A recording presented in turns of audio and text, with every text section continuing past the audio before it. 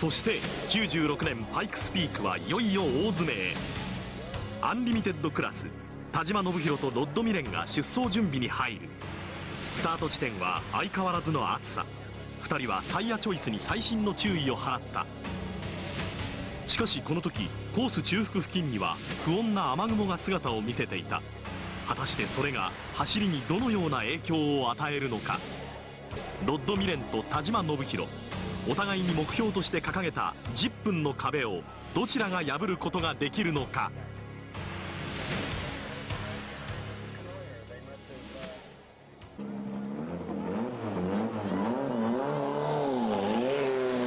カーナンバー1、ロッド・ミレン、今スタート。He is going to set the mark so he can avoid what happened last year in his duel with Nobuhiro Tajima. Yeah, last year with the race course deteriorating, he went second. Tajima might have had a little bit of an advantage. And Rod also said, hey, Gary Lee Canoyer is right in front of me. He's pretty successful here. I'd like to go right after him. You're on board, and that camera is literally no more than 3 inches off the road surface. Now, what happened also to Millen last year was he got a signal from his pit crew that he was 16 seconds in front of Tajima. It turned out to be 6.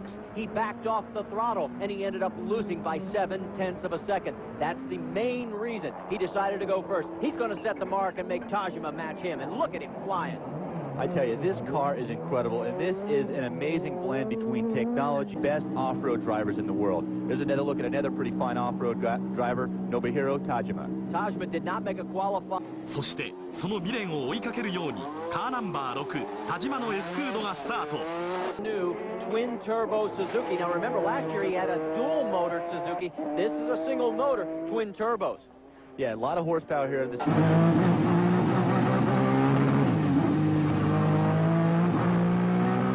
カーナンバー6、ディフェンディングチャンピオンでありながら田島は昨年と同じカーナンバーをつけて出走した。そこに彼の96年にかける思いが現れている。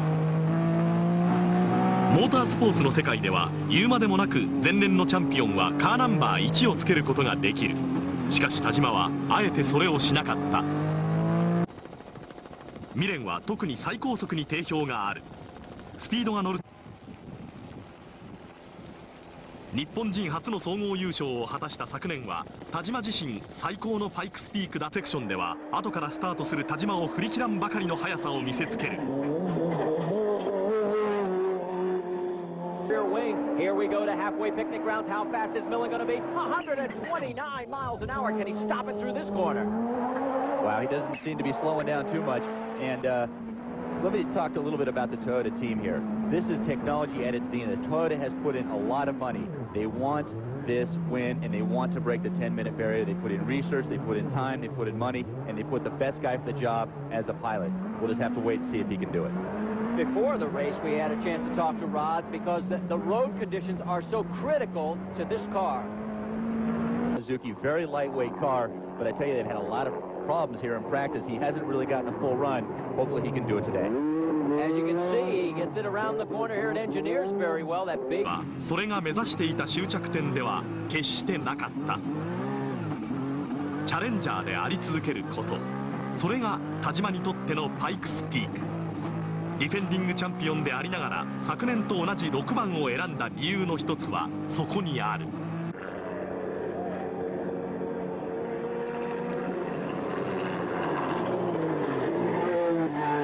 Here is Nobuhiro Tajima from Japan. Look at him fishtailing through here. He's at 122 miles an hour. He is slower than Rod Millen. Yeah, but he doesn't look as smooth through the corner. Where it's clean. But, you know, with some of the overnight rains, it drags the gravel across the roads, especially in the corners. I don't know why it's only in the corners, but that's where it's very slippery. So we got to be a little careful. You're not sure until you get up to the corner exactly how much grip you're going to get. I don't know about you, Bart, but I don't know how you can drive like that when you got to wait for the corner to find out if you're going to have grip. Because if you don't have the grip, you're sliding off the edge. Yeah, you really are. And here's not a place where you want to slide off the edge. But Rod Millen has more experience than just about anyone in the field on all types of road conditions. Just how quick he is. Now remember, in qualifying, he ran this section in 4 minutes, 28.17 seconds. He is 9 seconds quicker, so Millen is on a good run. He really is. And now he's at that paved section that he was talking about that he wasn't real fond of. But I tell you, tires might be a factor. See how they handle the wear and the roughness of the paved section. You can see there, you can see the little chunks of gravel, the little abrasive things that will cause wear and tear on those tires and heat them up. 900 horsepower. This is the old Dan Gurney GTP motor that he ran in his Toyota Eagles, and it is just screaming up this mountain. Specially designed race car. I mean, this thing, purebred all the way, 1,950 pounds. In fact, at 100 miles an hour, it generates 1,950 pounds of downforce, which is just incredible in my mind. I'm sure Rod is strapped in and hanging on for dear life here. You're coming up to the end of the Penn Suppress section and back onto good old-fashioned dirt there. Now, Nobuhiro Tajima, he is slower through Glen Cove by a wide margin. We're talking almost 11 seconds, as he has got to get that Suzuki cranked if he's going to catch Rod Millen. And I guarantee you no one is telling Rod Millen he's got an 11. 更新も果たせなかった。対して新たなる進化を求め、全くのニューマシンで96年パイクスピークの戦いに挑んだ田島。I tell you, I get chills every time I see this. Let's fasten our seatbelts and watch for a while.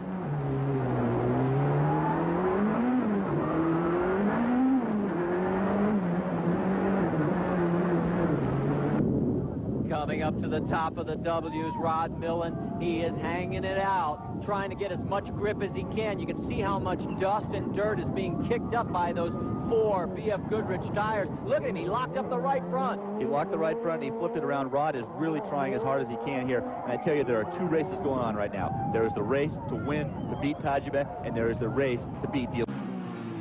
それだけに田島とエスクードが苦しい戦いを強いられたことは否定できない。長きにわたり数々の伝説が息づく山パイクスピークは時として新たなる挑戦者を拒むのである。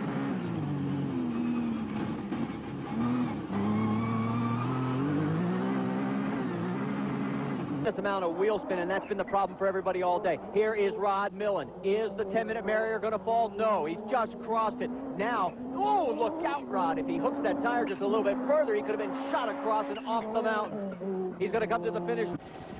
しかし田島は決して諦めなかった。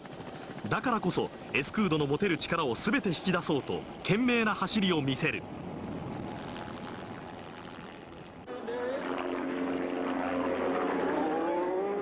スリッピーな路面に巧みにトラクションを伝達。それはまるでコーナーに陣取った大勢の観客たちに世界屈指のドライビングテクニックを披露しているかのようだ。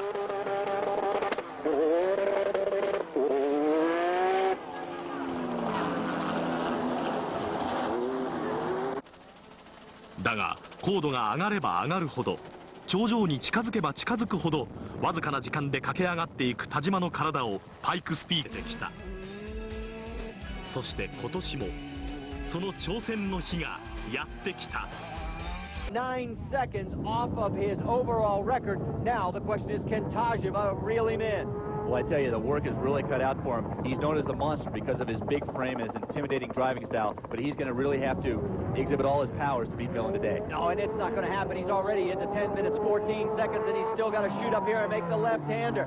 Rod... 結果は10分13秒64。10分の壁を破れなかったのはもちろん、自らのコースレコードは痛めつける。吸う息さえ苦しくなり、思考回路をも低下させる。それはマシンにとっても同じことが言える。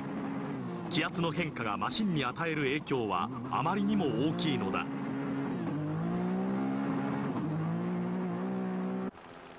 この過酷な条件のもと、田島と V6 エスクードはまさに人車一体となる。そして山頂の栄光のゴールへと導かれていった。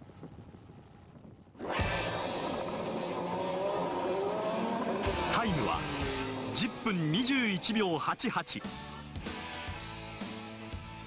Seconds, the winning margin 8.3 seconds, but in both these men's minds, the mountain still won today because they both wanted to see the 10-minute barrier fall. Let's make our way down to Victory Lane. Clark Kendall has caught up with Rod Millen.